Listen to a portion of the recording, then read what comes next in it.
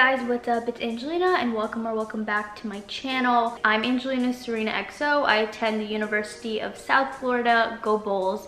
I am currently on a pre-med track, and so you can guess that I take a lot of pre-med courses. I'm going into my junior year, but I'm supposed to be graduating early, so technically it's like my senior year. It's really weird, but anyways, I thought what a better time to make this video than right now. It's currently the summertime as I'm filming. You guys are probably gonna see this a little bit later, but I kind of wanted to get you guys excited for fall, and maybe you're an incoming freshman, or maybe you're like around my age and you are taking pre-med classes, or you have some of them left to take and you just want to know how to study and which way to go about it. So I wanted to make your life a little bit easier, because I know it would have made my life a lot easier if I had just gotten these tips and tricks. So we're gonna start with what I thought was my favorite course, biology. Like, if you would have asked me before I went to college if I preferred bio or chem, I would have told you 100% biology, and my SL was biology. So I took biology for like 3 years in high school, every single year, and I really liked it. I enjoyed the information, and then I went to college and I hated biology. Predominantly memorization, and it's a lot of memorization. Like, when I tell you it's a lot, it's a lot. And at least at my university, when we took exams, they were very, very specific. So it wasn't like you just had to know the general concept. It was more like you had to know things in detail. I would recommend you study, I would literally say 2 weeks before the exam. To some people that seems like super crazy. Like, trust me, I know. My first semester of college, I took Bio 1, and I pretty much worked, and I only studied like 2 days before the exam, and it was not enough time. So let me tell you that you have to definitely dedicate a lot of time to biology. And I think it's something where it's like 50-50. Like, some people think it's super easy and other people find it's difficult. You want to learn the material, you don't want to just memorize it.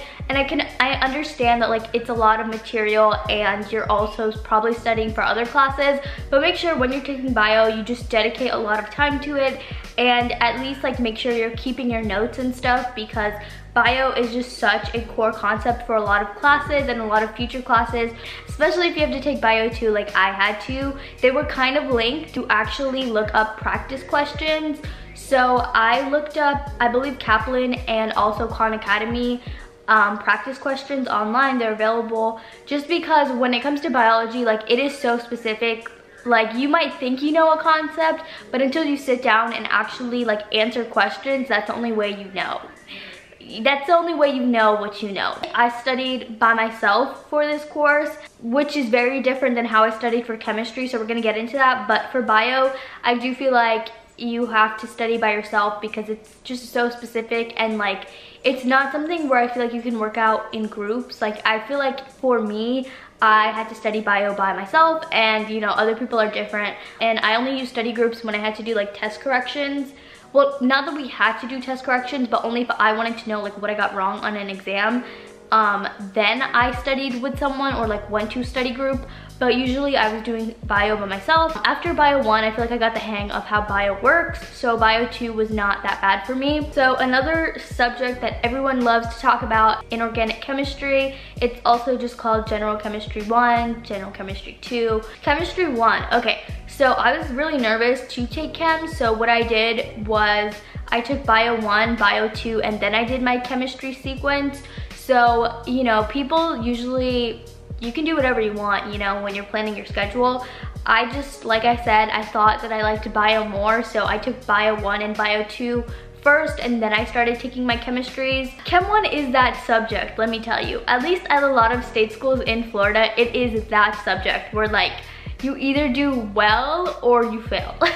Like, there was really like very little leeway. At least at USF and UF, I know that chem was like at times a little impossible, but I actually enjoyed chem more than I thought I was going to. Chemistry is honestly pretty math based. The only real way to study for chem is to do the practice problems, and I hate math. So you can imagine how, you know, annoyed I was that I had to do the practice problems all the time, but literally that's the only way you're gonna learn. You have to do the practice problems. At least in your study guides, I would include how to, you know, convert from like moles to mass. Like I would have like every formula that I needed like written down. So I recommend doing that. That's what worked for me, at least. I would take notes, and then I would also, like I would take notes the same way I would take notes for biology, which is just like general information, like things you have to know. But then I would do a lot of practice problems. Unlike bio, for chem, I like to study with other people, just because for chem, I felt like chem is different than bio. Like chem, you can actually solve the problem. Like it's not like memorization. You actually have to like solve things out. And I feel like that's why it's better to work in groups, because usually there's like certain steps, and like sometimes you can do certain steps like converting and stuff incorrectly. So working in a group or working with a tutor would be more beneficial for chemistry, I think, over bio. So let's get into some of the upper level courses that are going to be required. The prereqs for orgo are bio and chem usually, especially chem. It depends what school you go to. Sometimes you have to take biology first, Chem 1 and Chem 2, and then that's your prereq. At USF, I believe Chem 2 is the only prereq for orgo. And I think college algebra or something. It is a heavy memorization course. You know, it really depends, but I feel like these are all very application based. I think biology is probably the only class, like general biology is the only class where you can kind of get away with just like learning things without really applying them. Not with chem at all. Something that's really important for this class is like drawing and labeling. So if you could like memorize the carbon backbones and stuff like that, that would be really important. Drawing and memorization. So like just, I would say practice problems for this class is really important. And because it is application based, like you can like learn a concept, but then you really have to know how to apply it. And that's kind of where it's a little bit more difficult. Study time for orgo 1 and 2, I would say, because you have to like learn the information and then like learn how to apply it, I would probably say like 2 weeks. I think 2 weeks is like my estimated.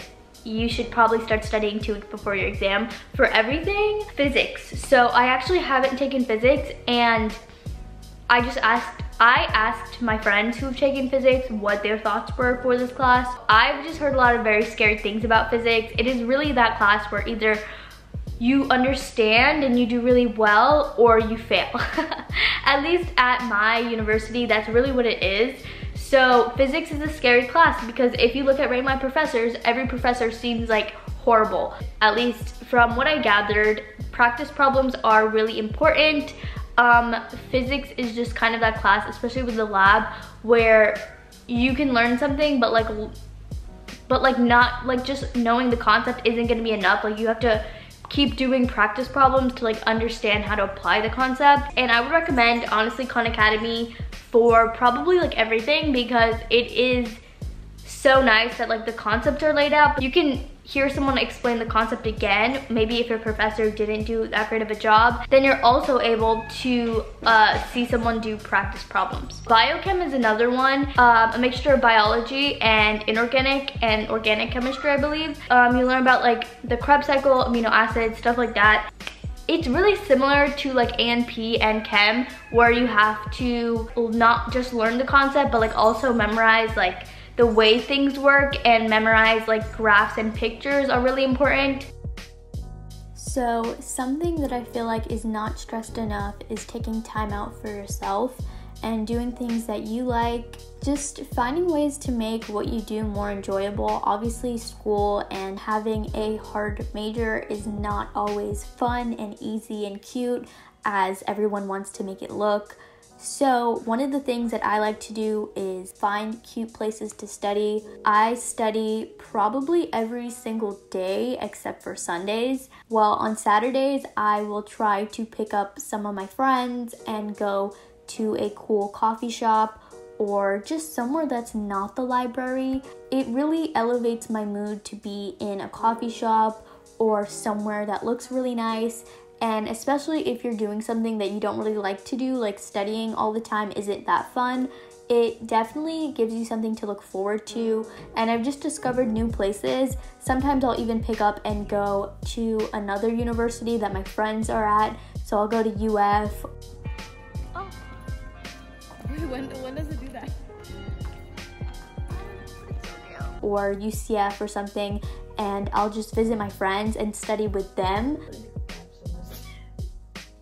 That's what you woke up thinking about?